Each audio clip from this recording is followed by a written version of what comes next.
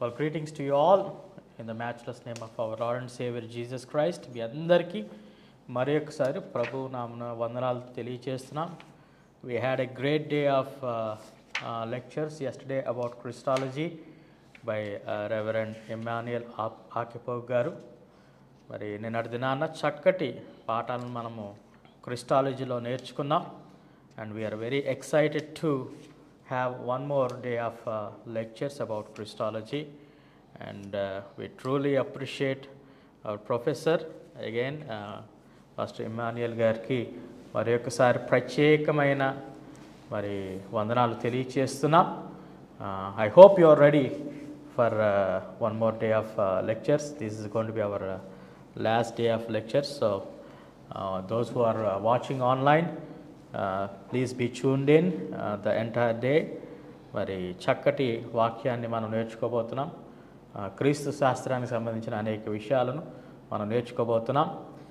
Those who are in the class, I encourage that you switch off your cell phones and so that we don't have any interference during the class.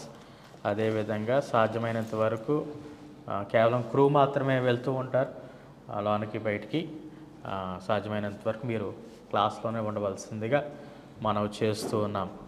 With these instructions we going to have guests coming, pastors coming, so don't worry about them. You do your work as the class is going on. So with that I would ask hour principal madam గారిని వచ్చి ప్రార్థనతో ఈ యొక్క session ప్రారంభించవలసిందిగా ప్రభు పేరట మనం చేస్తున్నాం.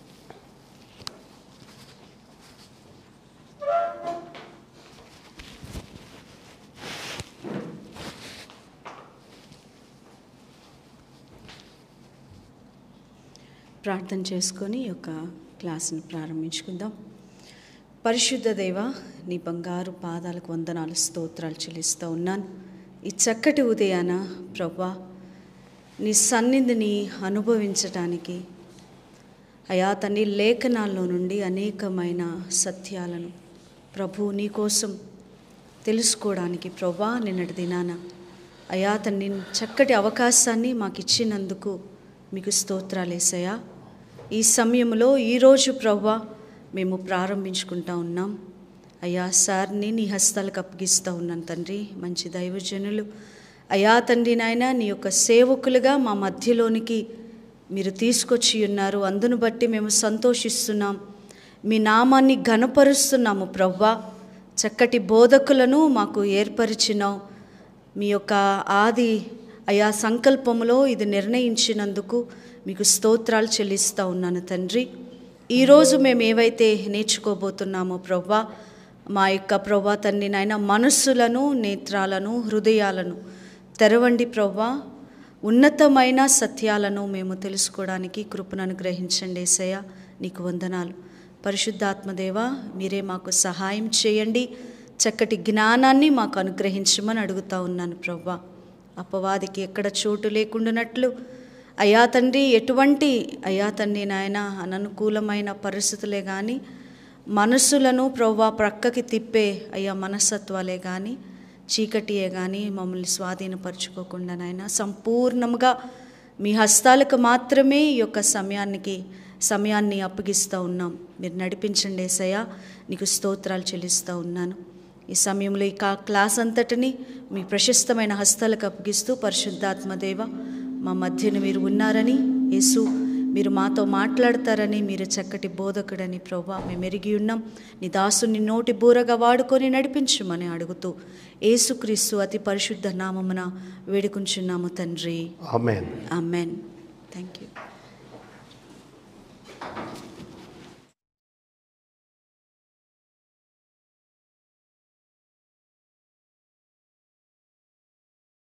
నడిపించిన మరి ప్రిన్సిపల్ మేడంకి ప్రత్యేకమైన వందనాలు తెలియజేస్తున్నాం. If you are watching online, all the topics that we are covering in Christology, they are on this wonderful book systematic theology. క్రైస్తవ విశ్వాసం అనే ఈ యొక్క పుస్తకం ఏదైతే మన ప్రొఫెసర్ గారు ఉన్నారో వారే దీనికి రచయిత. కాబట్టి we highly recommend this as a great resource of theology for your library. ప్రతి క్రైస్తవ గృహంలో కూడా మరి ఈ యొక్క పుస్తకం ఉండాలని మేము భావిస్తున్నాం. కాబట్టి if you want this book ఖచ్చితంగా మీకు స్క్రీన్ మీద ఉన్న ఆ యొక్క నెంబర్స్కి ప్రైజ్ ది లార్డ్ అని లేకపోతే హలో అని చెప్పినట్లయితే మేము మిమ్మల్ని సంప్రదిస్తాం. మరి ప్రత్యేకంగా ఈ యొక్క కాన్ఫరెన్స్ సెమినార్ నిమిత్తం మరి 600 రూపీస్ ఉన్న ఈ యొక్క చక్కటి టెక్స్ట్ బుక్ని 500 రూపీస్కి మనం ఇస్తున్నాం. కాబట్టి అందరి బట్టి మరి ఒకసారి మన ఆథర్ గారికి ప్రత్యేకమైన వందనాలు తెలియజేస్తున్నాం. ఈ యొక్క పుస్తకాన్ని మేము ప్రమోట్ చేస్తున్నాం ఆంధ్ర బైబిల్ కాలేజ్లో. మరి దీన్నే మేము టెక్స్ట్ బుక్గా కూడా వాడుతున్నాం. దయచేసి ఆ యొక్క విషయాన్ని గమనించండి. If you want to learn more about theology, this would be a great source for you. So with those announcements, I don't want to waste any more time. Let's welcome our professor with a grand round of applause. Gattiga chappat kotti.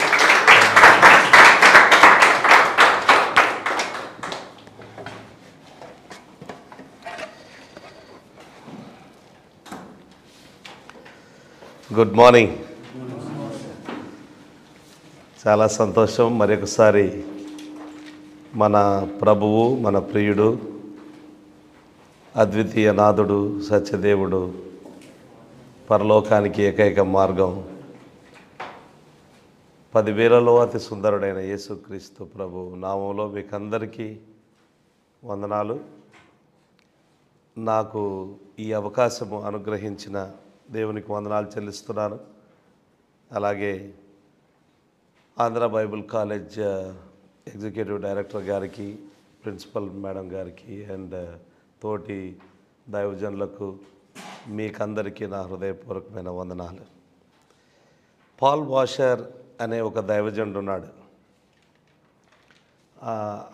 ఆయన ప్రసంగాలు తెలుగులో కూడా యూట్యూబ్లో అందుబాటులో ఉన్నాయని చెప్పారు. అంటే translation చేశారని చెప్పారు. మరి నేనైతే చూడలేదు. మీకు కావలిస్తే ట్రై చేయండి, వినండి, పాల్ వాషర్ గారి పుస్తకాలు చదవండి.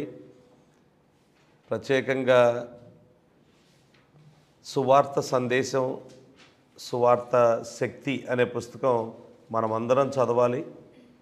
ప్రభు మహాకృపను బట్టి నేను ఒక 100 కాపీలు తెప్పించుకొని కొన్ని మా చర్చిలో అందరూ కొనుక్కునేటట్టు చేశా. కొనుక్కోవాలి, చదవాలి. దాంతోపాటు చాలామందికి ప్రేమ కానుకగా నేను ఇవ్వడం జరిగింది.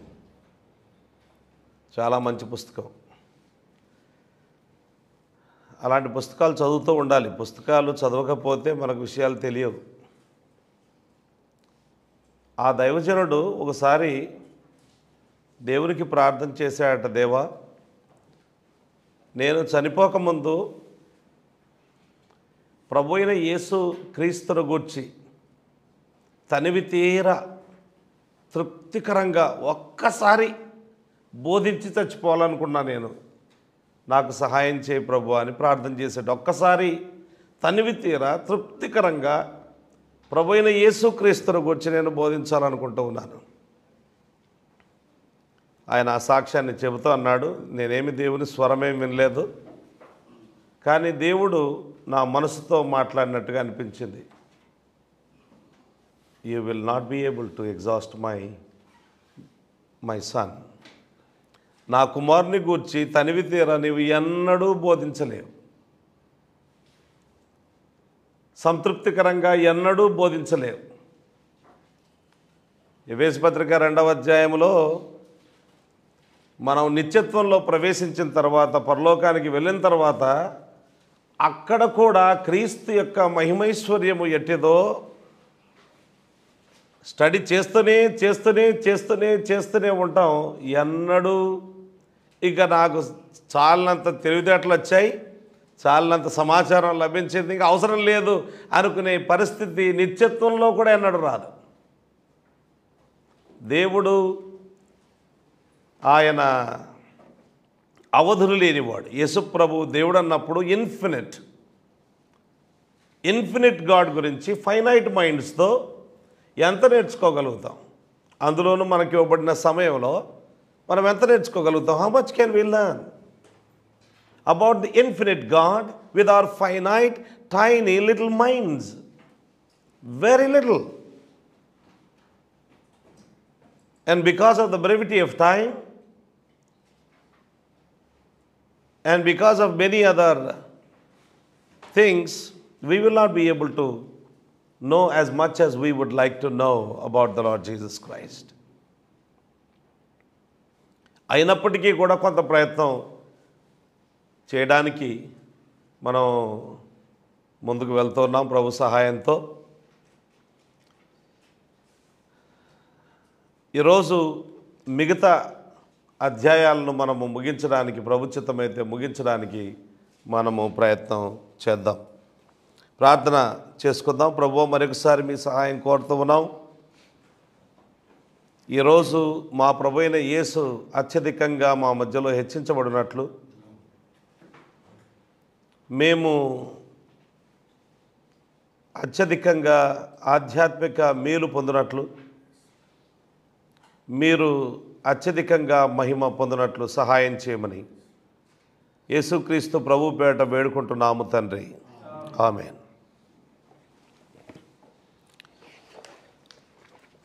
నిన్నటి దినాన మనము ప్రభు అయిన యేసుక్రీస్తు అనే వ్యక్తిని గూర్చి పరిచయ వాక్కులు తెలుసుకున్నాం. We had the introductory remarks on the person and the influence of the Lord Jesus Christ in the history of the world. Tarvata, we looked at the pre-existence and the eternality of the Lord Jesus Christ. యేసు క్రీస్తు పూర్వ ఉనికి మరియు నిత్యత్వాన్ని గూర్చి మనము తెలుసుకున్నాం. ఆ తర్వాత యేసుక్రీస్తు యొక్క శరీరాధరణము, ఇన్కార్నేషన్ ఆఫ్ జీసస్ క్రైస్ట్ అనే అంశాన్ని గురించి తెలుసుకున్నాం. అందులో means of incarnation is virgin birth, and that is one of the fundamental, foundational, central doctrines of Christian faith. కాబట్టి దాని మీద కొంచెం మనసు ఎక్కువ పెట్టి దాన్ని స్టడీ చేయడం జరిగింది. యేసుక్రీస్తు ప్రభు కన్యకకు జన్మించాడు అన్న విషయాన్ని మనము స్టడీ చేశాం. దాన్ని వ్యతిరేకించే వాళ్ళు ఎలా వ్యతిరేకించారు, ఎందుకు వ్యతిరేకించారు, దానికి వాక్యము ఎలా విరుద్ధంగా వారికి విరుద్ధంగా ఉంది అన్న విషయాన్ని నేర్చుకున్నాం. ఆ పిమ్మట we also looked at the deity of the Lord Jesus Christ. And deity of the Lord Jesus Christ also is one of the foundational, fundamental, central truths of Christian faith. There should be no negotiations about it. ఆ విషయంలో రాజీ పడడానికి వీల్లేదు, ఆ విషయంలో చూచి చూడనట్టుగా ఉండడానికి వీల్లేదు, ఆ విషయంలో ఖచ్చితంగా మనము తీవ్రంగా ఉండాలి. క్రైస్తవ పునాదులు పాడైపోతుంటే ఊరుకుండడం ఏంటంటే, కాదా? పునాదికి గడ్డి కొడితే ఏదైనా పైన ఒకవేళ ఈ కిటికీ క్లోజ్ చేయమని చెప్పారు, క్లోజ్ చేస్తాం, ఓకే. ఈ కిటికీ లేకపోతే ఇంకొక కిటికీ ఉంటుంది, అన్నీ క్లోజ్ చేస్తే డోర్ ఉంటుంది. కానీ పునాదిని, ఈ ఇల్లు దేని మీద కట్టబడిందో ఆ పునాదిని ధ్వంసం చేస్తుంటే చూస్తూ ఎలా ఊరుకోవాలి? అలాంటి వారితో మనం ఎలా సహవాసం చేయాలి? చేయలేం కదా. We can never have fellowship with such people. చీకటితో వెలుగు పొత్తేంటండి? వాళ్ళు చీకటి, మనం వెలుగు. వెలుగున్న చోట చీకటి ఉండదు, చీకటి ఉన్న చోట వెలుగు ఉండదు, రెండు కలిసి ఉండవు అవి. అలాగా క్రీస్తుకు బెలియాలతో పొత్తేంటి? కనుక అలాంటి వాళ్ళతో పొత్తు లేదు. కొంతమంది పేర్లు కూడా మనం చెప్పాం. పేర్లు చెప్పడం సబబు కాదని కొంతమంది అనుకుంటారు, కానీ అది వాక్యానుసారం. అపోస్తలుడైన పౌలు హ్యూమనై అనే ఒక వ్యక్తి పేరు చెప్పాడు, అలెగ్జాంద్రు అనే ఒక వ్యక్తి పేరు చెప్పాడు. Alexander the coppersmith, Hymenaeus and Alexander. He mentioned those names, and we are in the historical orthodox stream of faith when we mention the names. ఊరికి కావాలని ఏదో చిన్న చితక విషయాలతో మనతో విభేదించే వాళ్ళను ఊరికేనే పట్టుకొని ఏమంటారు నాగిగా పదే పదే ఏదో ఒకటి తప్పులు పట్టడం మన అభిమతం కానే కాదు. క్రైస్తవ పునాదులు పాడైపోతూ ఉండగా అట్టి వారు ఎవరో వారి పేరు కూడా చెప్పడం జరిగింది. యెహోవా సాక్షులు ఏ విధంగా ఇవే లేఖన భాగాలు యేసు ప్రభు దేవత్వానికి సంబంధించిన లేఖన భాగాలను ఎలా వక్రీకరిస్తారో మనము స్టడీ చేయడం జరిగింది. We have studied how జెహోవాస్ witnesses twist the scriptures related to the deity of the Lord Jesus Christ. And so it is very, very important. మీకు ఏది తెలిసినా తెలియకపోయినా అవి మాత్రం మంచిగా చదవాలి. ఇవి చాలా ఇంపార్టెంట్ ఇష్యూస్. ఇవి ఇందులో ఎట్టి పరిస్థితుల్లో మనం నిర్లక్ష్యంగా ఉండడానికి వీల్లేదు.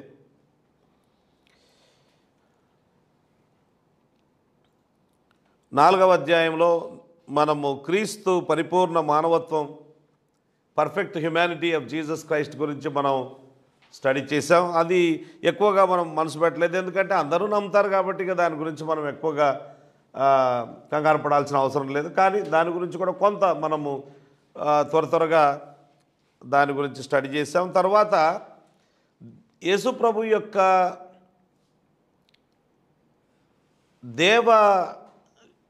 దేవత్వము మరియు మానవత్వము రెండూ కూడా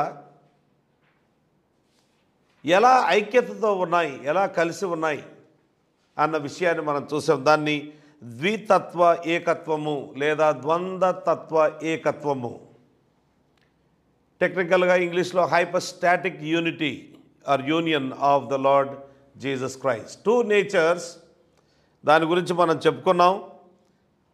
Second person of the glorious Trinity, the eternal Christ, he has took upon himself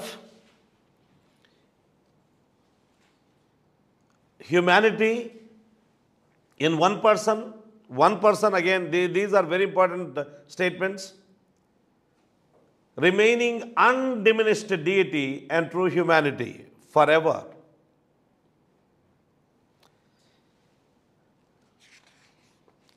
కనుక మనం అంతవరకు స్టడీ చేసి ముగించుకోవడం జరిగింది. Now we will go to chapter 6, that is the temptation of Christ. ఇది కూడా this is not one of the foundational doctrines of Christian faith, but it is important one. Okay, temptation of Christ.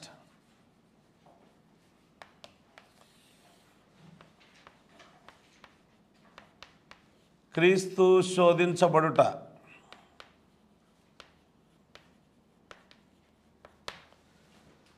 క్రీస్తు ప్రభువు శోధించబడుట. యేసు ప్రభు బాప్తిస్మము పొందిన పిదప పరిశుద్ధాత్మ దేవుడు యేసు ప్రభువును అరణ్యమునకు తీసుకుని వెళ్ళాడు. అక్కడ సాతాను చేత, ఆత్మచేత అరణ్యమునకు కూలిపోబడ్డాడు. సాతాను చేత అరణ్యములో శోధించబడ్డాడు. మత్తయి సువార్త 4వ అధ్యాయము, Matthew chapter 4 verses 1 to 11 talks about that. యేసు తన పరిచర్య కాలంలో పదే పదే శోధించబడ్డాడు. Many times he was tempted during his ministry, but we will concentrate only on that particular incident when Jesus Christ was tempted by the devil after 40 days of his fasting.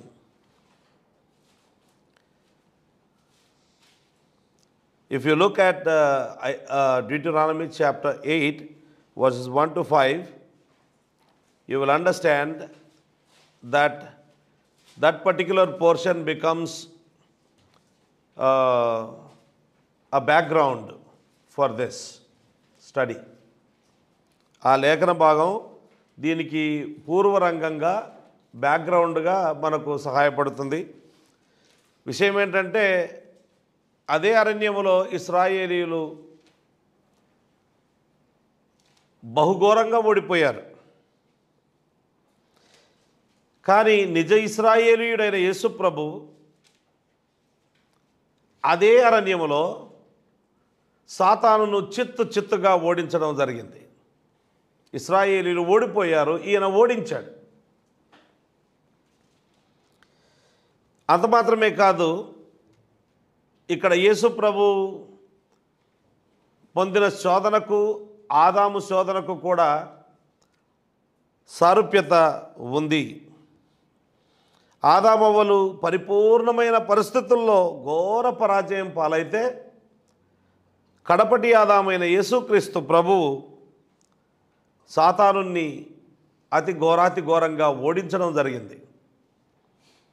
ఇందులో రెండు విషయాలు స్పష్టం. There are two important things very clearly given to us. Number one, Jesus Christ was truly tempted. Number two, he never sinned. ఏమి గుర్తుండకపోయినా ఈ రెండు గుర్తుండాలి. He was truly tempted. Number two, he never sinned. He did not commit any sin when he was tempted by the devil. In the evangelical circles, there are primarily two schools of thought with regard to the temptation of Jesus Christ. యేసుక్రీస్తు ప్రభు యొక్క శోధనకు సంబంధించి సువిశేష వాదుల మధ్యలో రెండు ప్రధానమైన తలంపులు కనపడతాయి. అదేంటంటే, ఓ ప్రశ్న, యేసు తన శరీరాధరణములో పాపము చేసి ఉండగలిగేవాడా? Could Jesus have sinned in incarnate state? Could Jesus have sinned? Could he have sinned in his incarnate state? దానికి జవాబు రెండు భాగాలుగా సంఘ చరిత్రలో ఇవ్వబడింది. మంచి వాళ్ళే వీళ్ళందరూ కూడా. ఇది చిన్న విషయం, ఇదేం పెద్ద విషయమే కాదు, పునాది సత్యం కాదు, ఇది మామూలు విషయం. కనుక ఇక్కడ ఏమైనా భేదాభిప్రాయం ఉంటే కూడా పెద్దగా నష్టమేమీ లేదు. కానీ మనకంటూ ఒక అభిప్రాయం ఉండాలి కదా. రేపటి దినాన మనం బోధించినా, లేకపోతే ఒక పాస్టర్గా మీ సంఘంలో బోధించినా, you must have your own conviction about something, even though they are not essential issues, but they are important issues. కనుక you should have some convictions. దానికోసమని మనం స్టడీ చేస్తూ ఉన్నాం. Some said that Jesus Christ was able not to sin. Able not to sin. దాన్ని peccability అంటారు.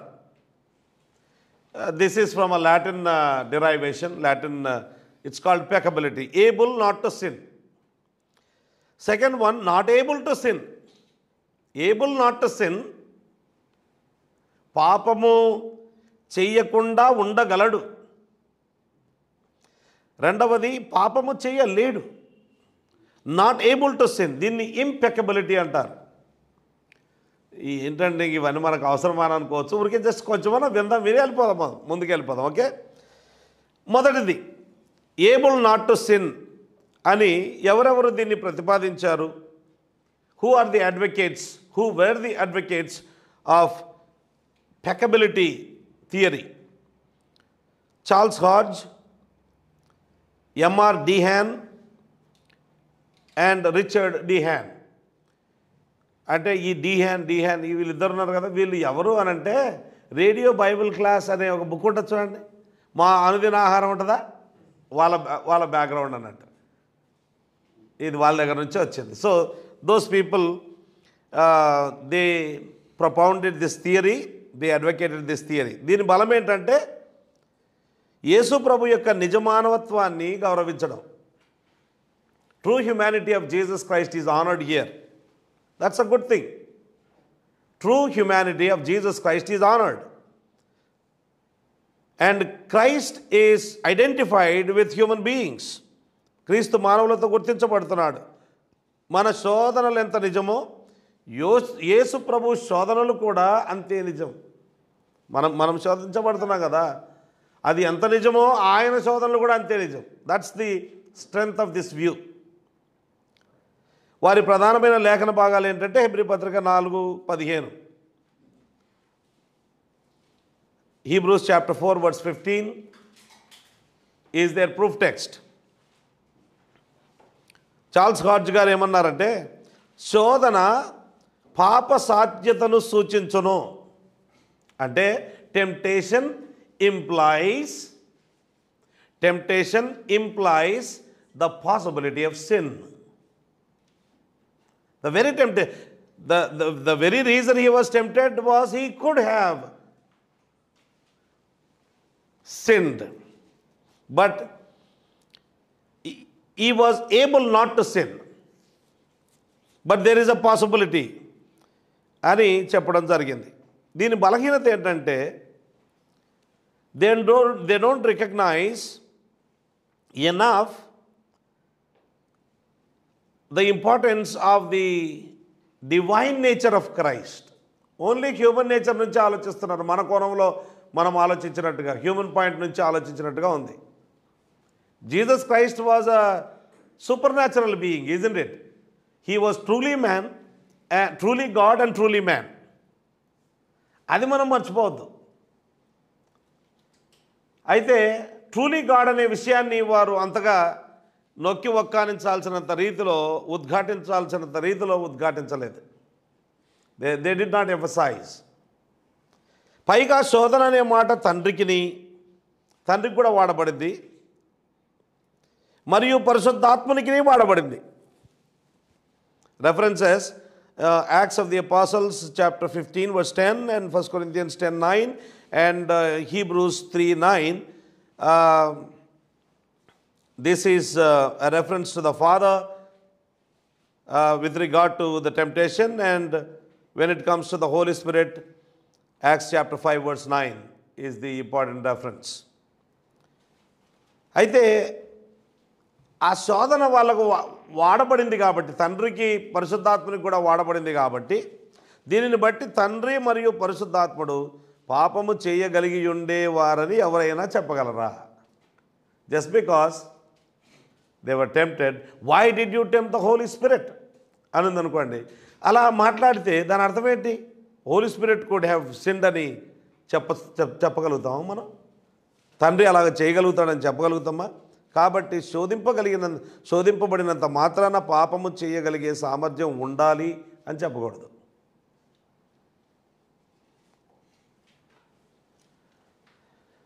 రెండవది, మీకు అర్థం కాకపోతే ఏం కన్ఫ్యూజ్ కావద్దు. పుస్తకం ఉంది, తర్వాత నిదానంగా చూడాలి. ఎందుకంటే ఒక స్టేజ్లో మనం ఇప్పుడిప్పుడే స్టార్ట్ చేస్తున్నాం అనుకోండి, చాలా విషయాలు అర్థం కావు. నేను మీలాగే చదివచ్చాను కదా, అలా చదువుతూ అలా కొనసాగుతూ ఉంటే గ్రాహ్యం పెరుగుతుంది, అండర్స్టాండింగ్ పెరుగుతుంది. మీరు ఎంత చదివితే అంత పెరుగుతుంది. ఇప్పుడు మీరు క్లాసులో వినే ఇంతకంటే ఇంకెవరు నేర్చుకోగలుగుతారు ఎక్కువ అని అంతటితో అయిపోయారు అనుకోండి, బుర్రలు పనికి రాకుండా అయిపోతాయి, తుప్పబట్టిపోతాయి. దీన్ని ఆధారం చేసుకొని ఇదిగో లైబ్రరీ పక్కనే లైబ్రరీ ఉంది, లైబ్రరీకి వెళ్ళి దీనికి సంబంధించిన మరింత విషయాన్ని సేకరించాలి. గంటల తరబడి చదవాలి. ఎంత చదివితే అంత గ్రాహ్యము, అండర్స్టాండింగ్ పెరుగుతుంది. కనుక ఇప్పుడు మీకు ఏమైనా అర్థం కాకపోతే ఏమీ కంగారు పడొద్దు.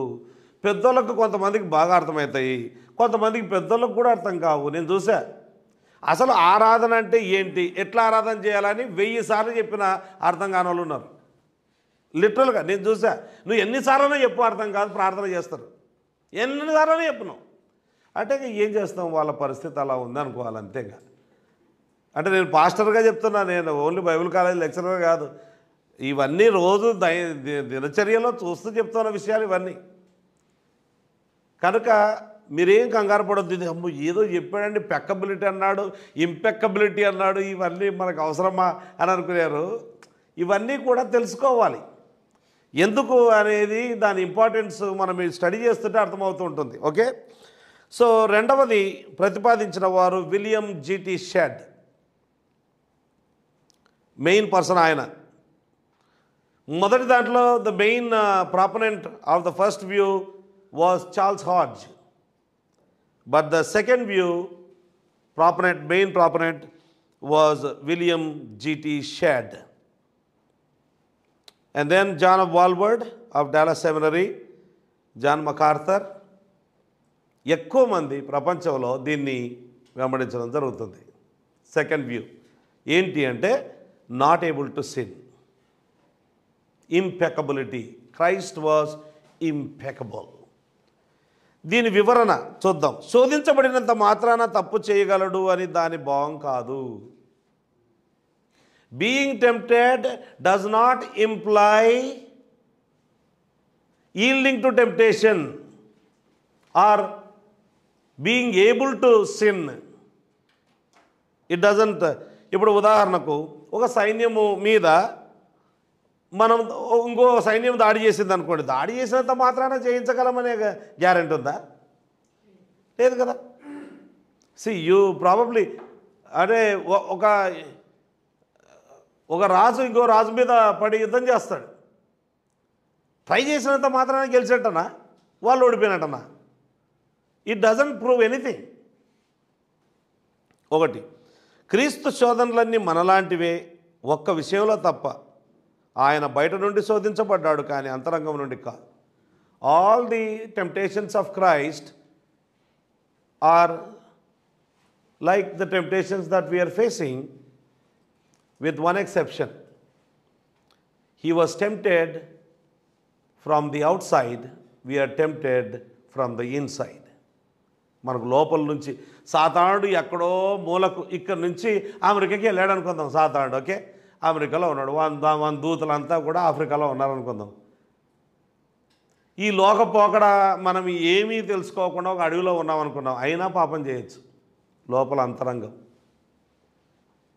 నివాస పాపం, ఇండ్వెల్లింగ్ సిన్ అంటారు దాన్ని. ఆ సిన్ఫుల్ నేచర్ ఉంది కాబట్టి అడవిలో ఒంటరిగా ఉన్న పాపం చేయొచ్చు. పాపం అంటే ఏంటి? Since of commission, since of omission and since of imperfection. చెయ్యవలసినవి చెయ్యకపోవడం. ఇప్పుడు ఉదాహరణకు నీ దేవుడైన యెహోవాని పూర్ణ హృదయంతో, పూర్ణ ఆత్మతో, పూర్ణ బలంతో ప్రేమించాలి. పూర్ణంగా ప్రేమిస్తున్నామా మనం? ఎన్ని మార్కులు వేసుకోగలుగుతాం చెప్పండి? అట్టర్ కొన్నిసార్లు అయితే ఫెయిల్ సార్లు, అదైతే 35 కూడా రావట్లేదండి నాకు అని అంటాం మనం. కొంతమంది మహనీయులు ఉంటారు గొప్పవాళ్ళు, కొన్ని 50 మార్కులు వచ్చే అవకాశం ఉంది. ఇంకా గొప్ప వాళ్ళకైతే బక్సింగ్ గారు లాంటి గొప్పవారు అనుకోండి, మేబీ ఒక 80 మార్కులు వేసుకుంటారేమో అనుకుంటా. అపోసైన పౌలు 90 అనుకుందాం. ఎవరు 95కి కానీ 100కి కానీ ఎవరు రారు. నోబడి, ఓన్లీ యేసుప్రభు తప్ప ఎవరు రారు. భక్తుల జీవితం చరిత్ర చదివితే మనకు అర్థమైంది అది. వాళ్ళు ఎన్నడూ అనుకోలేదు ఆ విధంగా. మనం వాళ్ళ గురించి గ్రేట్ అనుకుంటున్నాం కానీ వాళ్ళు మాత్రం ఎన్నడూ తమ గురించి గ్రేట్ అనుకోలేదు. అలా అనుకున్నవాడు గ్రేట్ కాదు. అలా అనుకున్నవాడు గ్రేట్ కాదు. గొప్ప వ్యక్తుల యొక్క గొప్పతనం ఏంటంటే వాళ్ళు ఎన్నడూ గ్రేట్ అనుకోలేదు తమను గురించి తాము.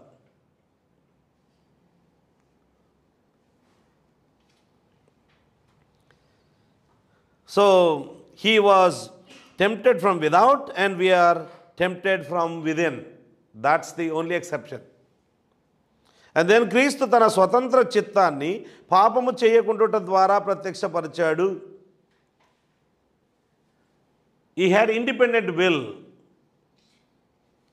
and he displayed that independent will by not committing sin. క్రీస్తు తండ్రి చిత్తము నెరవేర్చుటకు స్వతంత్రుడు. He was independent, he was free to do the will of the Father. తండ్రి చిత్తములో తన చిత్తాన్ని ఐక్యపరిచినందున ఆయన ఆ చిత్తానికి వ్యతిరేకంగా వెళ్ళుటకు స్వాతంత్రం లేనివాడు. ఏం చేశాడంటే నీ చిత్తం సిద్ధించును గాక అని డిసైడ్ అయిపోయాడు ఆయన. అందుచేత ఆ చిత్తంలో పాపం ఉంటుందా? ఉండదు, ఉండే అవకాశం లేదు.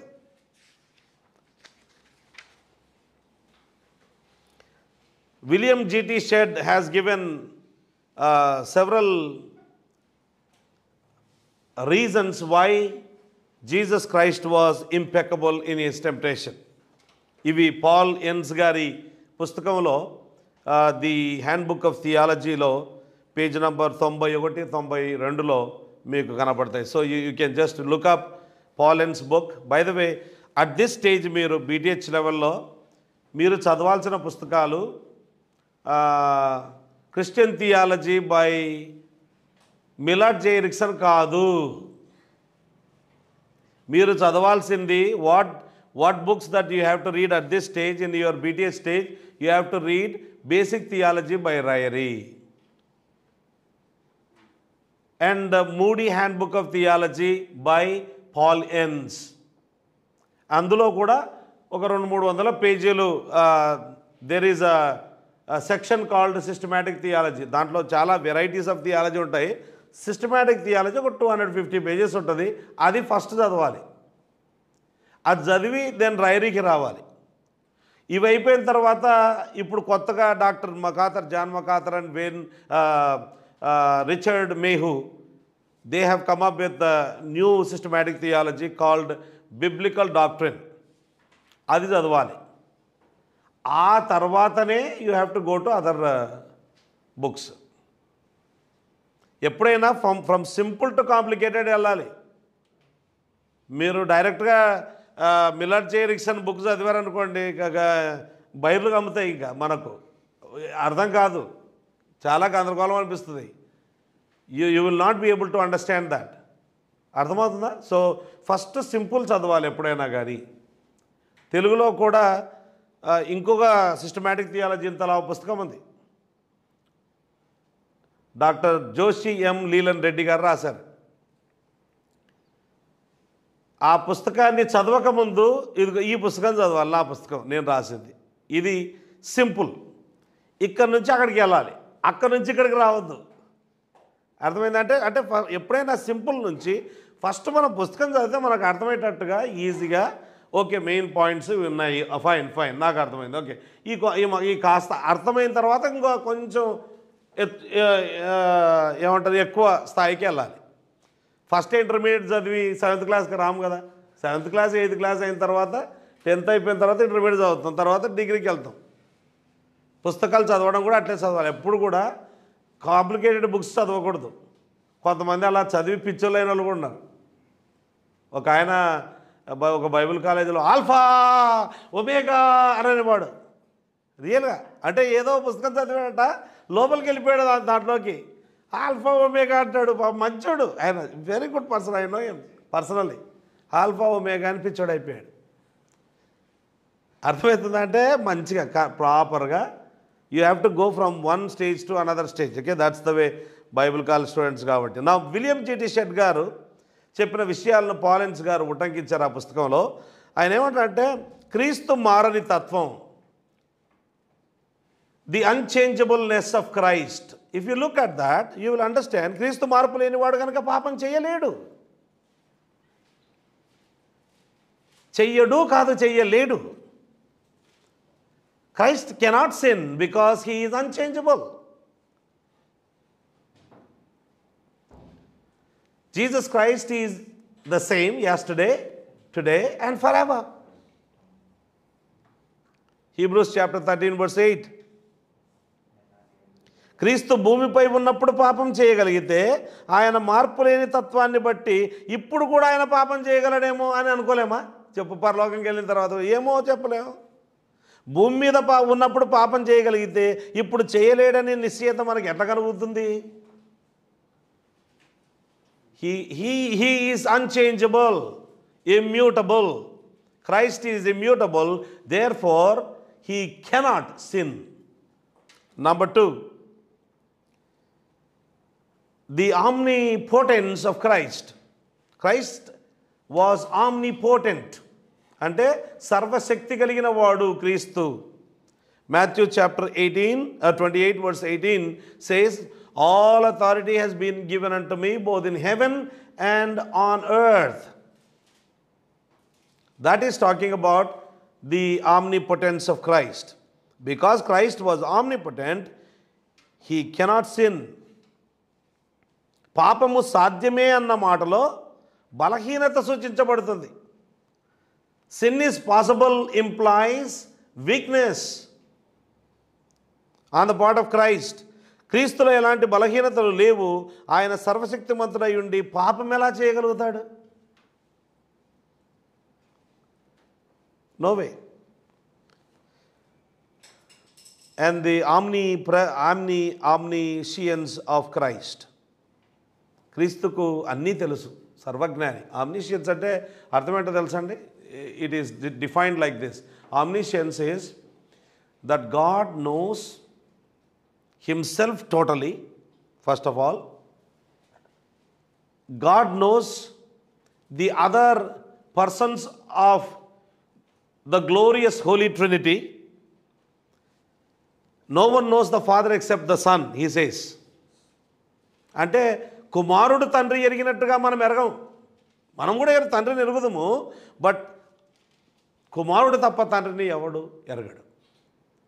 తండ్రిని తప్ప కుమారుడు ఎవరు ఎరగడు అని అన్నాడు. అంటే there is all knowledge. Jesus Christ knows all about himself, all about God the Father, all about God the Son. He knows all things actual and possible. Whatever happened, he knows. Whatever is happening, he knows. Whatever would have happened, they did not happen, it did not happen, but would have happened. For example, yesterday we wanted to start the class by 9 o'clock, but did not happen. I got delayed. You see, did Christ know this change? Yes. That దేవుడు అంటే మరి అలా ఉండాలి. దేవుడికి కూడా అయ్యో అయ్యో నేను అలా అనుకోలేదు, అయ్యో ఎంత పొరపాటు అయిపోయింది అని అంటాడు ఆ దేవుడు. అలా అన్నాడు. So Christ knows all about himself and other persons of the Holy Trinity. He knows all that is actual and that is possible, and we don't stop the definition there.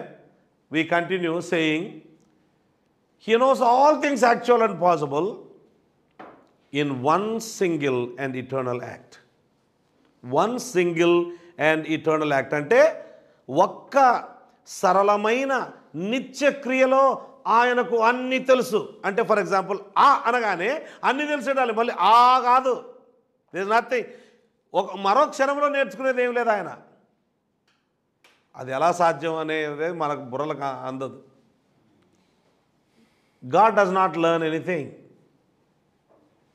So మరి యేసుక్రీస్తు ప్రభువుకు అంతజ్ఞానం ఉన్నప్పుడు సర్వజ్ఞాని కనుక పాపం చేసే అవకాశం ఉందా? ఎందుకంటే క్రీస్తు ఊహాత్మక విషయాలతో సహా అన్ని విషయాలు ఆయనకు తెలుసు. క్రీస్తు పాపం చేయగలిగినట్లయితే తాను పాపం చేస్తే ఏమి జరుగుతుందో ఆయనకు తెలియదని అర్థం కదా.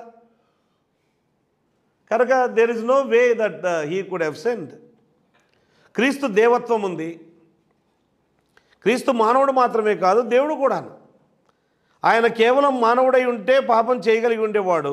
అయితే యేసు దేవుడుగా రెండు స్వభావాల ఐక్యతలో పాపము చెయ్యలేడు అండ్ చెయ్యలేదు. ఇందులో మానవ స్వభావం దైవిక స్వభావానికి లోబడుతుంది. మానవ స్వభావం ఉంది, దైవిక స్వభావానికి మానవ స్వభావం లోబడుతుంది. కనుక యేసుక్రీస్తు ప్రభు ఏమంటారు పాపము చేయలేడు అన్న విషయాన్ని మనం గమనించాలి. శోధన యొక్క స్వభావం, క్రీస్తుకు వచ్చిన శోధన బయట నుంచి, it came from without, not from within, but for us it comes from within. Okay.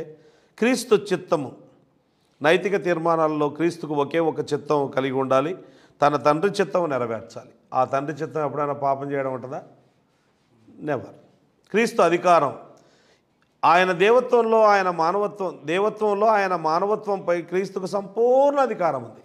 దేవత్వంలో మానవత్వంపై సంపూర్ణ అధికారం ఉంది. For example, Jesus said, nobody takes away my life, nobody can kill me. నా అంతటా నేనే ప్రాణం పెడుతున్నా, ఎవడు నన్ను చంపలేడు చెప్పాడు యేసు ప్రభు. మా యోహాను సువార్త 10:18 చెప్పాడు కదా, ఎవరు చేయలేరా పని, నా అంతటా నేనే పెడుతున్నా. అంటే క్రీస్తుకు మరణం జీవంపై అధికారం ఉంటే ఆయన పాపంపై అధికారం గలవాడుగా కూడా కనిపిస్తాడు. మరణాన్ని ఆపివేయగలిగిన వాడు పాపాన్ని కూడా ఆపివేయగలడు కదా. మొత్తానికి ఏంటంటే హీ డిడ్ నాట్ సిన్. ఆ వ్యూ ఫాలో అయినా ఈ వ్యూ ఫాలో అయినా, whether you follow the first view and the second view, both of them say that he did not sin. He did not sin. And the temptations of Jesus Christ were real temptations, like the temptations that we face. and he really experienced struggle. For example, in the Garden of Gethsemane, before going to the cross, did he experience struggle, so much of struggle? Yes. Father, if it is your will, take away this cup from me. But yet, not according to my will, but thy will be done. He was sweating so much, drops of blood, it says. Struggle ఉందా? Yes, struggle ఉంది. ఊరికే ఏదో కట్టకథ కాదు ఇది. ఊరికే ఏమంటారు, okay trial game ఆడదామంటారు చూడండి, అట్లాంటిది ఏం కాదు. Real, it's real. And he did not sin, the Bible says very clearly. I think ఇందులో భాగంగానే I dent right in my book, but we will look at what is known as the sinlessness of Christ.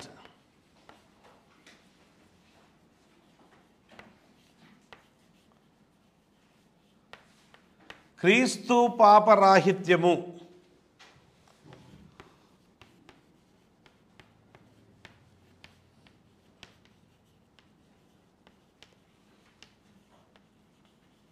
యేసు ప్రభు పాపరహితుడు, ఆయన ఎన్నడూ పాపము చేయలేదు.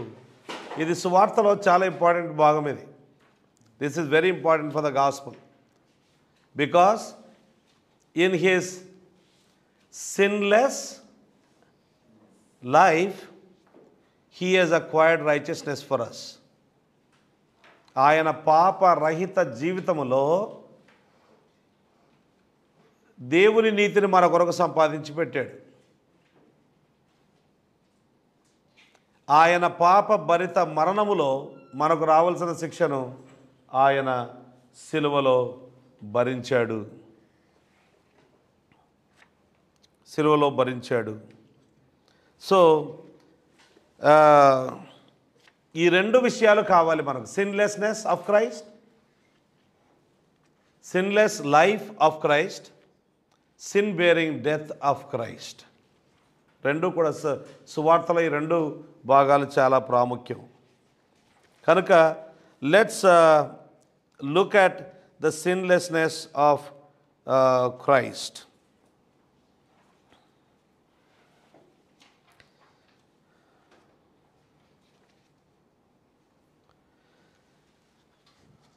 Even his enemies admitted that Jesus Christ was sinless. That's a great testimony, isn't it? The enemies were always after him. ఎక్కడైనా ఆయన తప్పిదంలో దొరుకుతాడని కొంతమంది మనుషులను పంపించారు. Many times, group of people went to find out some faults in the life and the teachings of Jesus Christ, and they could not find.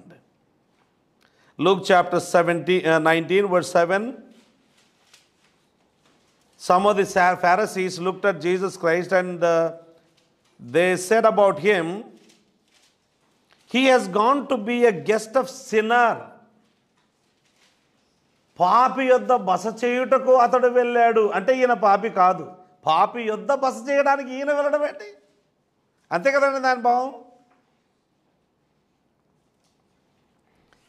Luke chapter 15 verse 2, it says, this man welcomes sinners. ఇతడు పాపులను చేర్చుకొనుచున్నాడు.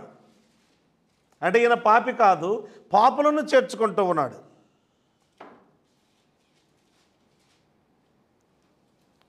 Mark chapter 3 verse 6,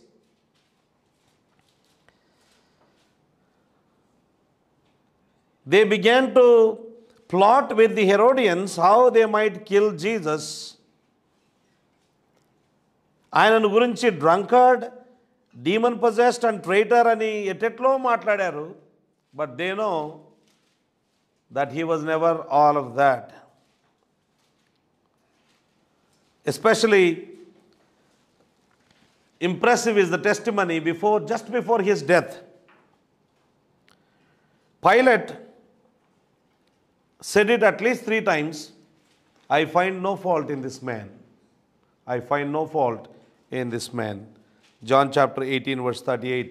యోహాను సువార్త 18:38లో పిలాతు యేసు ప్రభు మరణానికి ముందు పిలాతు ఎంత విచారించినా ఎంత తరచి చూసినా కానీ ఈ వ్యక్తిలో నాకు ఏ పాపము కనబడడం లేదు అని అంటూ ఉన్నాడు.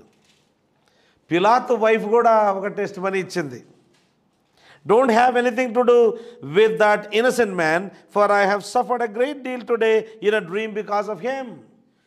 ఆ నీతిమంతుని జోలికి పోవద్దు. That's what she said. ఆ నీతిమంతుని జోలికి పోవద్దు. Matthew chapter 27 verse 19. ఇంకా ట్రెమెండస్ టెస్టిమనీ ఏంటంటే యేసు ప్రభువును సిలువకు అప్పగించిన యూదా ఇస్కరియోతు యేసు ప్రభుతోనే 3.5 సంవత్సరాలు గడిపిన వ్యక్తి, ఆయనతో తిరిగిన వ్యక్తి, ఆయనతో పడుకున్న వ్యక్తి, ఆయన జీవితాన్ని చాలా దగ్గర నుంచి చూసిన వ్యక్తి. ఆయన అంటాడు, ఆత్మహత్య చేసుకున్నాడు. This is what he says, I have బిట్రేయిడ్ the innocent blood.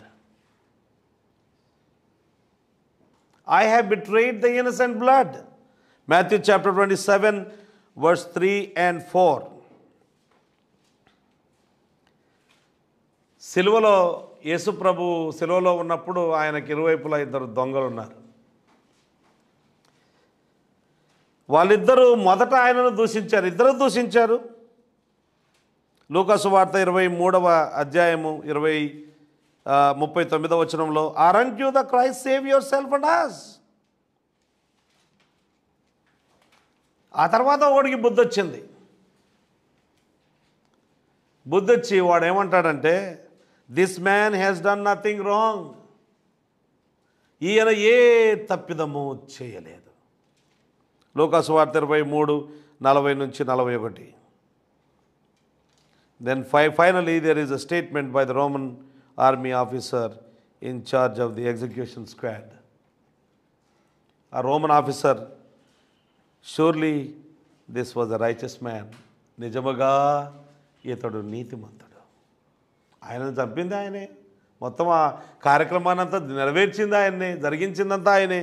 లూకా సువార్త 23:47 వచనం. Righteous man means much more than good person. It means upright in the sight of God. And that makes the soldier's testimony even more striking. Upright in the sight of God. Army officer చెప్తున్నాడు, ఆయనను చంపేసిన వాడు చెప్తున్నాడు.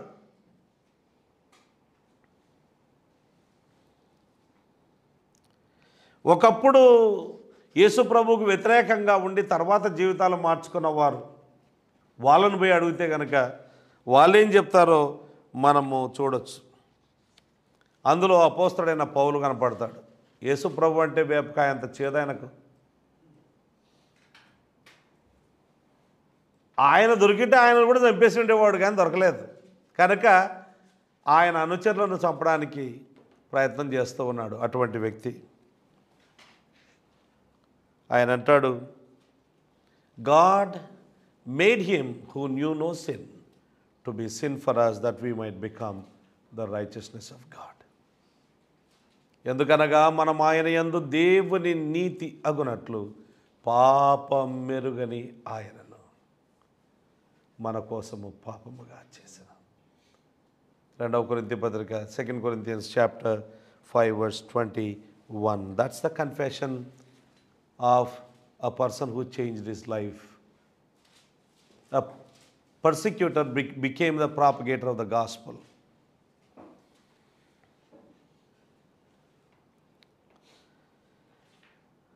Writer of Hebrews, he says, Jesus Christ was without sin.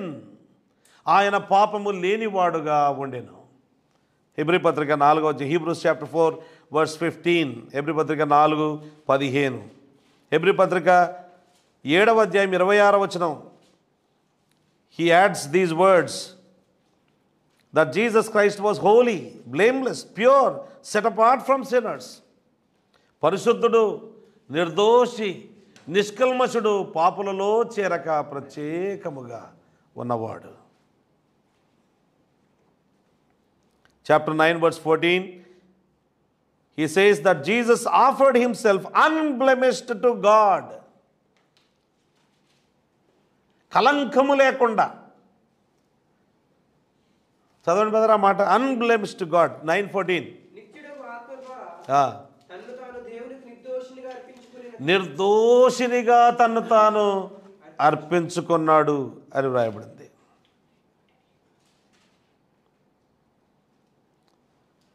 ఎవరు మాట్లాడుతున్నారండి ఈ మాటలు?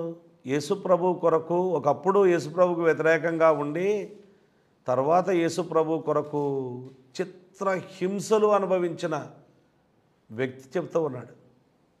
హాయిగా ఎక్కడో యేసు ప్రభును వెంబడిస్తున్నానని చెప్పుకొని సుఖ సౌఖ్యాలతో బ్రతుకుతున్న వ్యక్తి చెప్పిన మాటలు కాదు ఇవి.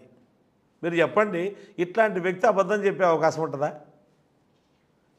ఆయన తన ఎన్ని శ్రమలు పొందాడో ప్రభు అయిన యేసు నిమిత్తం 2వ కొరింథీ పత్రిక 11వ అధ్యాయము అక్కడ 23వ వచనంలో చెబుతాడు. అనేకమైన శ్రమలు అనుభవించాడు. అన్నీ అనుభవించిన వ్యక్తి, do you think he will tell lies? Can you expect him to tell lies? Very unlikely, not possible. యేసు ప్రభువుకు 12 మంది శిష్యులు ఉన్నారు కదా, అందులో 3 చాలా దగ్గరగా యేసు ప్రభువుకు ఉన్నారు. వాళ్ళని ఇన్నర్ సర్కిల్ అంటారు. James, John and Peter. అంటే అందరికంటే ఎక్కువగా వాళ్ళు చాలా దగ్గరగా ఉన్నారు. అంటే వాళ్ళు ఇంకా యేసు ప్రభువును మరీ దగ్గరలో నుంచి చూసి ఉండొచ్చు. అవునా కదా? మరీ దగ్గరలో నుంచి. ఇంగ్లీష్లో ఒక సామెత ఉంది, ఫెమిలియారిటీ బ్రీడ్స్ కాంటెంప్ట్ అంటారు. అంటే బాగా తెలిసింది ఒక వ్యక్తిని గురించి బాగా తెలిస్తే విలువివ్వరంటారు. ఏం పర్లేదు మనవాడే, ఆ టైపులో అన్నట్టు. Familiarity breeds contempt. అందుకే దూరపు కొండలు నునుపాటరు. దూరం కొన్ని వాళ్ళు అందరు మంచి వాళ్ళలాగానే కనపడతారు, కానీ దగ్గరకు వస్తే తెలుస్తుంది. అందుకే ఇంట్లో ఉండే వాళ్ళు ఇచ్చే సాక్ష్యం చాలా గొప్పది, నిజమైన సాక్ష్యం. Familiarity breeds contempt. కానీ ఇక్కడ familiarity did not breed contempt, it bread worship. యేసుప్రభుకి ఇంత దగ్గర ఉన్నారు, కానీ యేసుప్రభుని ఆరాధిస్తూ ఉన్నారు. వారు అలక్ష్యం చేయడం లేదు, తృణీకరించడం లేదు. 1 పేతురు పత్రిక 1:19 Peter said that Jesus was without blemish are defect. యేసు ప్రభువులో ఎలాంటి డిఫెక్ట్ లేదు. ఆయన నోట ఏ కపటము లేదు, ఆయన ఏ పాపము చేయలేదు. He committed no sin and no deceit was found in his mouth. First Peter chapter 2 verse 22.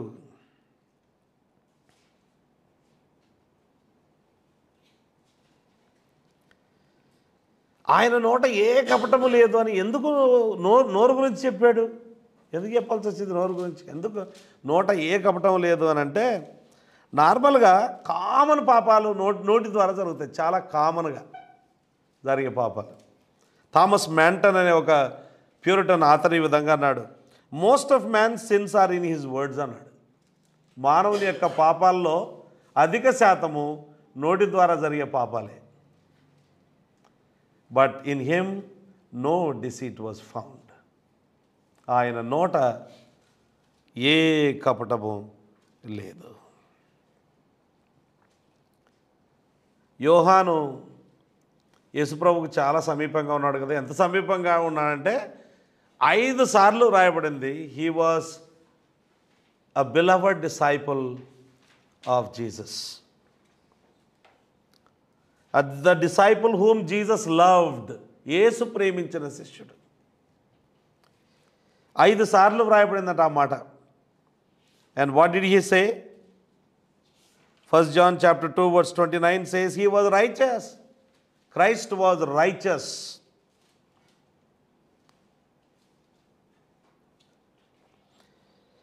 And 1 John 3:5 says in him is no sin. ఆయనలో ఏ పాపము లేదు. అంత దగ్గరగా సమీపంగా చూసిన వారు, యేసు ప్రేమించిన శిష్యుడు. Inner circle.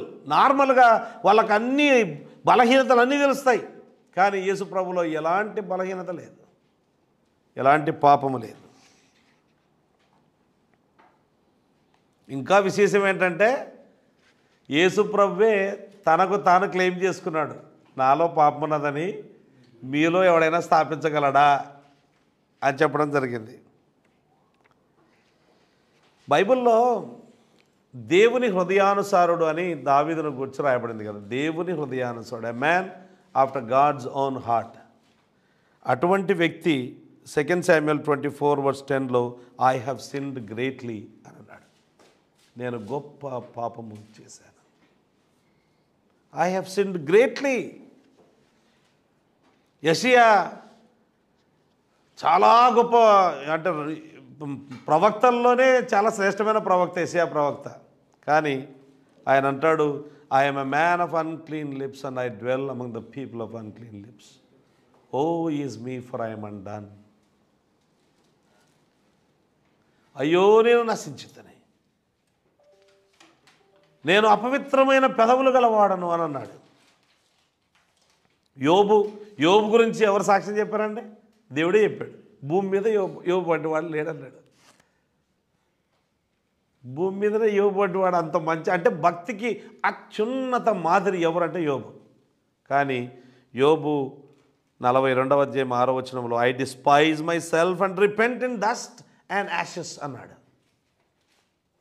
I despise my self and repent in dust and Ashes. యేసుప్రభు ప్రియమైన శిష్యుడు యోహాన్ అంటాడు, మనలో పాపము లేదని చెప్పుకుంటే మనం అబద్ధికులం. మనం అబద్ధికులం. 1 యోహాను 1:8. సంఘ చరిత్రలో గొప్ప గొప్ప దైవజనులు ఉండేవారు. అసలు వాళ్ళు తమను గూర్చి ఏమనుకున్నారు? యేసుప్రభులాగా ఐ హ్యావ్ నెవర్ సిన్డ్ అని ఎవరైనా, నాలో పాపం ఉన్నదని ఎవరైనా చూపించగలుగుతాడా అని ఎవరైనా చెప్పారా సంఘ చరిత్రలో? అంటే ఆగస్టిన్ ఉన్నాడు 4th centuryలో, 4th and 5th centuryలో Augustine అనే దైవజనుడు ఉన్నాడు. కన్ఫెషన్స్ అనే ఒక పుస్తకం రాశాడు. He wrote his own confessions in a book. అందులో రాస్తాడు, I will now call to mind my past ఫౌల్నెస్ and the carnal corruptions of my soul. John Calvin, he has had a massive theological influence for over 400 years now. Just a few days before his death, John Calvin ఏమన్నాడంటే, all I have done has been worth nothing అన్నాడు. అసలు ఆయన 23వ ఏట institutes of Christian religion రాశాడు. ఇప్పుడు మహామహులు, దేవశాస్త్ర పండితోత్తములు ఆయన పుస్తకం ఎలా రాశాడండి ఆ వయసులో? అండ్ ఆయన రాసినప్పటికీ అప్పటికే ఆయన చిన్నప్పటి నుంచి చాలా భక్తిపరుడుగా ఉన్నాడా? కాదు. He was a very young new believer అప్పటికి. హార్డ్లీ 2-3 years అయింది యేసుప్రభుని నమ్ముకుని, అంతే. And he could right such a huge book. ప్రపంచంలో ఇప్పటికీ ఆయన ప్రభావం ఉందట. ఇప్పటికీ ఇన్నేళ్ళైన తర్వాత కూడా, 400 సంవత్సరాలైన తర్వాత అంత ఆ వ్యక్తి just before his death this is what he said, all I have done has been worth nothing. I'm a miserable creature. My vices means my wickedness have always displeased మీ అన్నాడట. My vices have always displeased me. John banian pilgrims progress రాశాడు కదా, ఆయన తన స్వీయ చరిత్ర రాశాడు. స్వీయ చరిత్ర అంటే ఆటోబయోగ్రఫీ. స్వీయ చరిత్ర రాసి దానికి ఒక పేరు పెట్టాడు. అది తెలుగులో ఉంది ఈ పుస్తకం. బై ద వే జాన్ ఏంటి అని అంటే, పుస్తకం పేరు grace abounding to the chief of sinners. ప్రధాన పాపికి దేవుని యొక్క కృప, అపరిమితమైన దేవుని కృప. హీ కాల్డ్ హిమ్సెల్ఫ్ ప్రధానమైన పాపి, ద చీఫ్ ఆఫ్ సిన్నర్స్. దేవుని కృప అపరిమితంగా లభించింది. జాన్ వెస్లీ ఆయనను గూర్చి ఒకరి విధంగా అన్నారు, his preaching on holiness change the face of England. One historian ranking him the greatest force of the 18th century. 18వ శతాబ్దంలో అతి గొప్ప శక్తి ఏదైనా ఉండిందా అంటే అది John Wesley. Yet on his deathbed, his own assessment was, he said, I the chief of sinners am అన్నాడు. నేను ప్రధానమైన పాపిని అన్నాడు. జార్జ్ విట్ఫీల్డ్ అదే కాలంలో ఈయన friend John Wesley friend George Whitefield, he has been called the greatest preacher that England has ever produced. ఇంకా కొంతమంది ఏమంటారంటే అపోస్తలుడైన పౌలు తర్వాత ఆ స్థానాన్ని తీసుకోగలిగిన వ్యక్తి ఎవరైనా ఉన్నారంటే సంఘ చరిత్రలో జార్జ్ విట్ఫీల్డ్. 2000 సంవత్సరాల చరిత్రలో ఇటువంటి మహనీయుడు లేడంట. ఈ వ్యక్తి తనను గురించి ఏమన్నాడంటే అ గిల్టీ వీక్ అండ్ హెల్ప్లెస్ వామ్ అన్నాడు. అపరాధిని, బలహీనుణ్ణి, తర్వాత నిస్సహాయ స్థితిలో ఉన్న పురుగును నేను, helpless warm. Jonathan Edwards, he was possibly the finest theologian and the philosopher America has ever known, and once was described as one of the most holy, humble and heavenly minded men the world has seen since the apostolic age. అపోస్తలుల కాలము తర్వాత ఇంత పవిత్రమైన, ఇంత పరిశుద్ధమైన వ్యక్తిని ఎవరు చూడలేదని ఈయనను గుర్తు రాశారు జోనాథన్ ఎడ్వర్డ్స్ గురించి. ఐ థింక్ ఈ సౌండ్ పాడు చేస్తా అనుకుంటా. తీసేయండి, నో ప్రాబ్లం. కొద్దిసేపు కష్టం ఉందా నీకు? నాకేం ప్రాబ్లం లేదు, తీసే. ఎందుకంటే సౌండ్ మనకు క్వాలిటీ దెబ్బతింటుంది. Right, no problem, వస్తలేండి, nothing to worry. ఆయన తనను గురించి ఏం రాసుకున్నాడంటే, when I look in to my heart and take a view of my wickedness. నా హృదయంలోనికి నేను తొంగి చూచి నా దుష్టత్వాన్ని నేను చూస్తే, ఆయన మామూలు వ్యక్తి కాదు, నిజంగా దుష్టుడు అనుకునేది మీరు. అట్లా ఇవన్నీ చెప్తే వీళ్ళు ఎంత దుష్టులో ఏమేం పాపాలు చేశారు అనుకునేది మీరు. కొంతమంది అట్లా అనుకుంటారు. ఏం లేదు, కొంతమంది ఎలా అనుకుంటారంటే ఊరికి ఒక పూట బైబిల్ చదవగానే నాకంటే మించిన పరిశుద్ధుడే లేడు అనుకుంటారు కొంతమంది. ఒక ఒక ఒక అరగంటనో గంటనో ప్రార్థన చేస్తే ప్రపంచంలో నాకంటే మించిన ప్రార్థనా పరుడు లేడు, ప్రార్థనా వీరుడు అని పేరు పెట్టుకుంటారు. Silly fellows. రియల్గా no great person ever thought like that. తెలుసా మీకు? ఏ గొప్ప వ్యక్తి తనను గురించి తాను ఎన్నడూ అనుకోలేదు అలా, ఆ విధంగా. ఈయన తనను గూర్చి అంటూ ఉన్నమాట, when I look in to my heart and take a view of my wickedness, it looks like an abyss infinitely deeper దాన్ హెల్. అంటే నరకము కంటే ఇంకా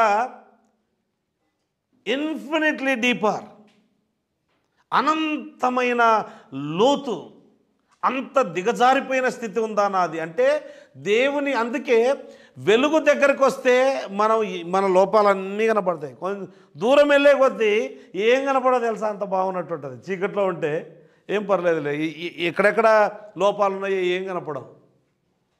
వెలుగు దగ్గరకు వచ్చే కొద్దీ ఇంకెక్కువ కనపడతాయి. దేవునికి సమీపంగా బ్రతుకుతున్న వాళ్ళు ఈ విధంగా చెప్పగలుగుతారు. దేవునికి దూరమైనడు ఎంత బాగా బ్రతుకుతున్నా, దేవుడు నాకు ఏం సహాయం చేశాడంటారు. తెలుసా మీకు? చాలామంది ఎంత బాగా బ్రతుకుతున్నా నేను బ్రదర్, ఇంత బాగా బ్రతుకుతుంటే దేవుడు నాకు సహాయం చేయడే. అవునా? అంత బాగా బ్రతుకుతున్నావా?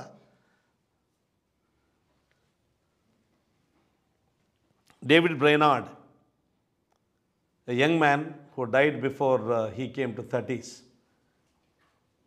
30 ఏళ్ళు రాకముందే చచ్చిపోయాడు ఆయన.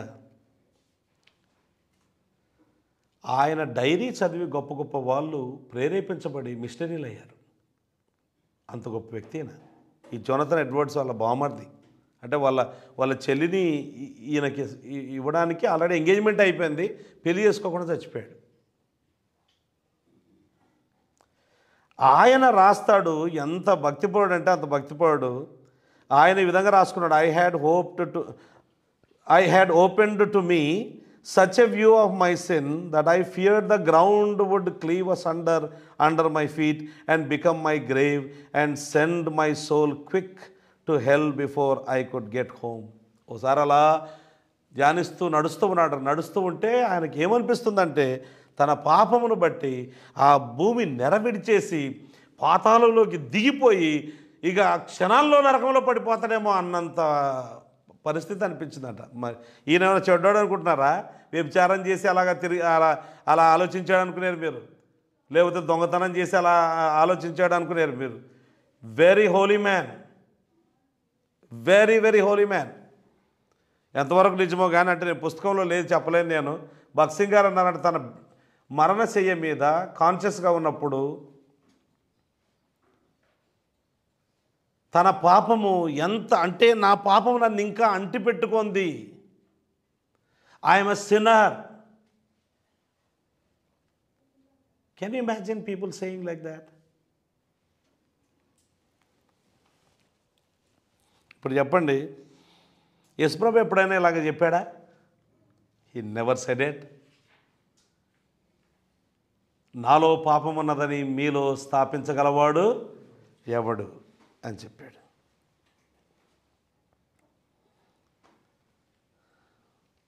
తండ్రి అయిన దేవుడు ఏం చెప్పాడు ఈయనను గూర్చి అని అంటే, ఇదిగో ఈయన నా ప్రియ కుమారుడు, ఈయన ఎందు నేను ఆనందిస్తున్నాను.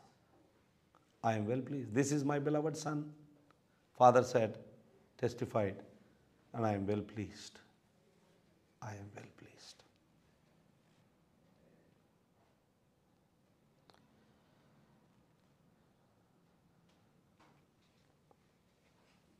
Jesus Christ was well pleasing to God. Now compare that to ourselves. మనము దాన్ని కంపేర్ చేసుకొని చూస్తే కనుక, the Bible says in Genesis 6:12 that God saw how corrupt the earth had become, for all the people on earth had corrupted their ways. And అందరూ, all the people on earth have corrupted their ways, but Jesus never corrupted his ways. He was well pleasing to God. Psalm 53 verse 3 says, everyone has turned away, they have together become corrupt. There is no one who does good, not even one. Not even one. But Jesus Christ never did that. 1,000 years later, Apostle Paul indicted the whole world, saying, all have sinned and come short of the glory of God. మనం అందరూ పాపము చేసి దేవుడు అనుగ్రహించు మహిమను పొందలేకపోవచ్చున్నారు.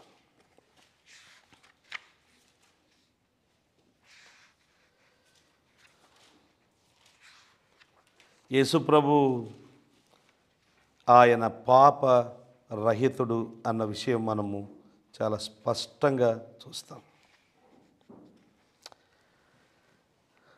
నార్మల్గా మనం ఇలా చెప్పగలుగుతామా?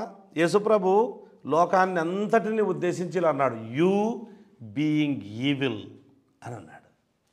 ప్రసంగికుడు అలా చెప్పగలుగుతారా? మీరు చెడ్డవారయ్యుండియు మీ పిల్లలకు మంచి ఈవులని ఎరిగి ఉండగా. ఆయన మనము అని చెప్పలేదు. మనమైతే ఎట్లా ప్రసంగం చేస్తామంటే అట్లా చేస్తాం. మనము చెడ్డవారము, కానీ ఆయన చెడ్డవాడు. He alone could say that. ఆయన ఒక్కడే ఆ మాట చెప్పగలుగుతాడు, మనం ఎన్నడూ కూడా చెప్పలేము. ప్రభు నేర్పిన ప్రార్థనలో, పరలోక ప్రార్థనలో he said, this is how you should pray. We should ప్రే కాదు, యూ షుడ్ ప్రే. అందులో forgive us our sins as we forgive those who trespass against us. That is, you have to pray. I don't pray that prayer. You have to pray that prayer every day. Can any preacher say like that? You pray, I don't pray. అని చెప్పగలుగుతారా? కొంతమంది ఉన్నారు మహనీయులు.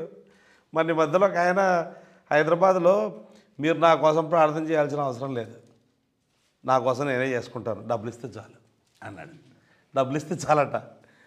Really మా ఏరియాలో ఉన్నాడు ఒక ఆయన మహనీయుడు. ఆ మాట వినొచ్చి మాకు చెప్పారు, ఈరోజు ఇలా చెప్పాడండి అని. ఎంత దుర్మార్గులో చూడండి మనుషులు.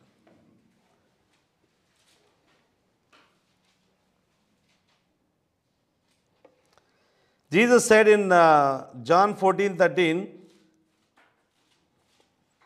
the prince of this world, he has no hold on me. He has hold on you, but he has no hold on me. Satan has no hold on me.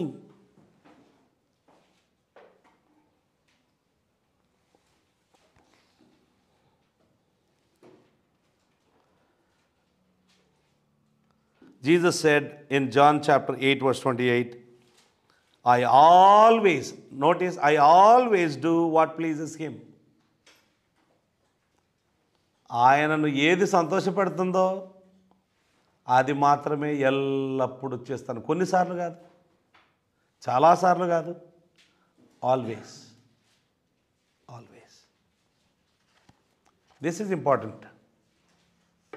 యేసుక్రీస్తు ప్రభువు దేవుని నీతిని నెరవేర్చాడు, మన కొరకు నీతిని సంపాదించాడు. We need the life of Christ as much as we need the death of Christ. Only death of క్రైస్టే అవసరమైతే కనుక God could have sent him directly to the cross.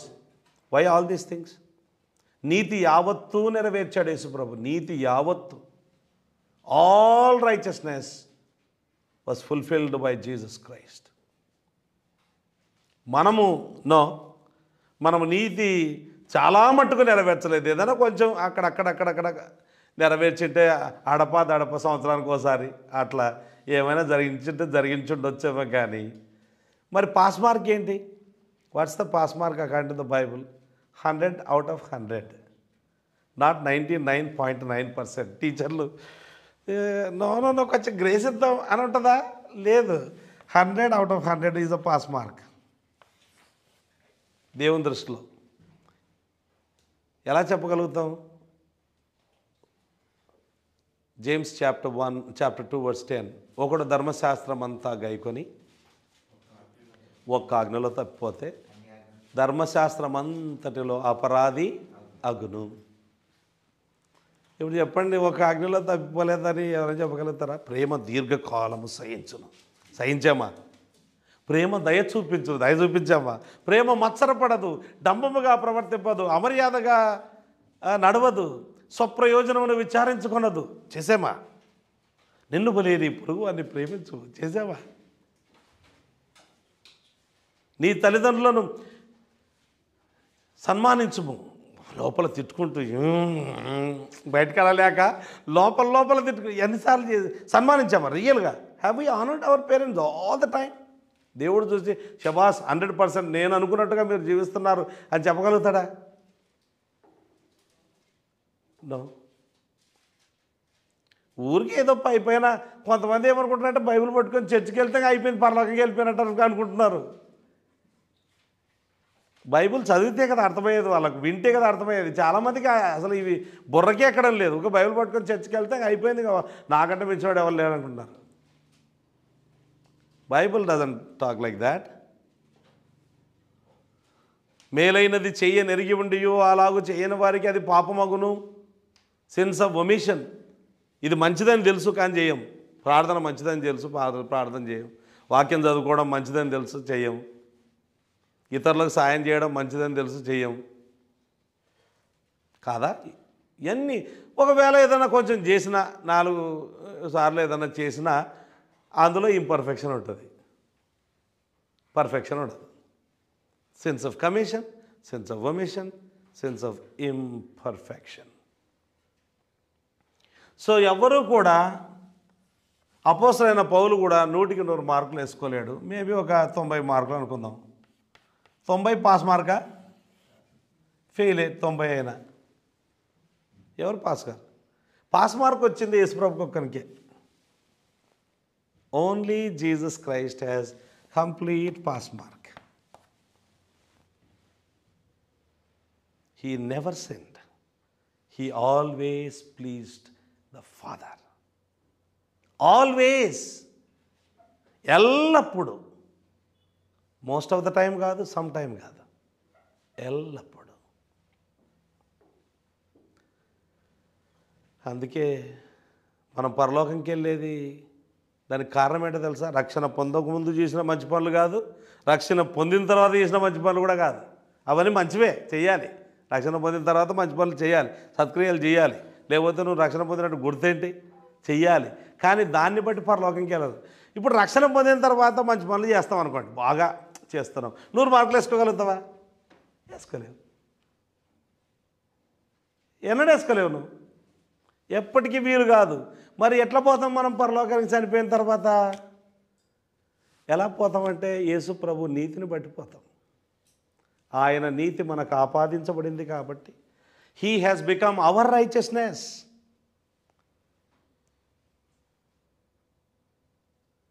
తండ్రి అయిన దేవుడు యేసు ప్రభు యొక్క నీతిని మన అకౌంట్లోకి ట్రాన్స్ఫర్ చేశాడు. మనం ఆయనను నమ్ముకున్నప్పుడు మన అకౌంట్లో ఉండే పాపాన్ని తీసి ఆయనకు ట్రాన్స్ఫర్ చేశాడు. That's why when God the Father looked at Jesus Christ on the cross, he didn't look at Christ, he looked at you and he looked at me. He treated him as if he committed all the sins that you and I have committed and are going to commit in the future if we live. God the Father treated him as a sinner. Now, ఇప్పుడు దేవుడు నిన్ను చూచినప్పుడు మొమోచి, right? కరెక్టేనా? Is it right pronunciation? మమోచా, మొమోచా are మమోచా? మమోచా, right? Is that right? మొమోచా, okay, right? మొమోచా. When now if God the Father is looking at momocha, he is not looking at momocha, he is looking at Christ. Because of that you will go to heaven, not because of your righteous deeds done before your salvation or after your salvation. You get the point? That's the gospel truth. Christ has become our righteousness. God made him who knew no sin to be sin for us, that we might become the righteousness of God.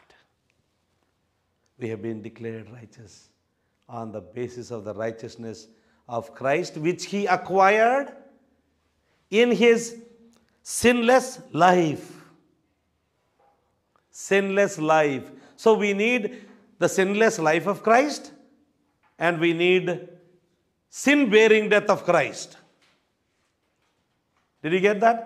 పాప రహిత యేసు ప్రభు యొక్క జీవితం కావాలి, పాప భరిత మరణము కావాలి.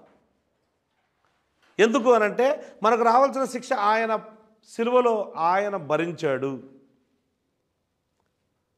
He bore the punishment that was due to us on the cross. Therefore we need both the life of Christ and the death of Christ. దీన్ని థియాలజీలో active obedience, passive obedience of Christ అని అంటారు. Life of Christ is called active obedience. The death of Christ is called passive obedience. Passive ante ippudu not in the sense of being passive as opposed to active. It's not like that. He died in our place. He took our punishment. We did the wrong. He alone paid the price. యేసు ప్రభు యొక్క జీవిత చరిత్రలో ఇది చాలా కీలకము. యేసు ప్రభులో పాపం ఉంది అని అనుకుంటే అయిపోయినట్టే. ఇంక అంతా ఆయనలో పాపం ఉంటే ఎవరు రక్షించాలి? నిన్ను చెప్పు, ఎవరు రక్షిస్తారు? నిన్ను రక్షించుకోగలుగుతావా? నోవే. మరి ఎవరు రక్షించాలి? దేవుడు నేను చూసి ఏడిసామనుకోండి, ఓ దేవా పాపిని ప్రభు నన్ను క్షమించు ప్రభు అని ఏడిస్తే పంపిస్తాడా పరలోకానికి?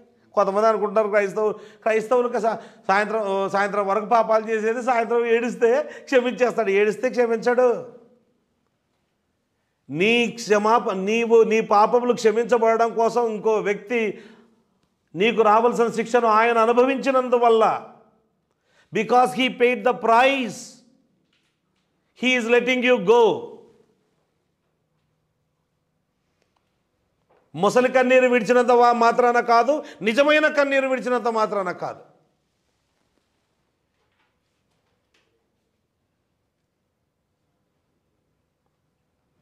Do we need the life of Christ? Yes.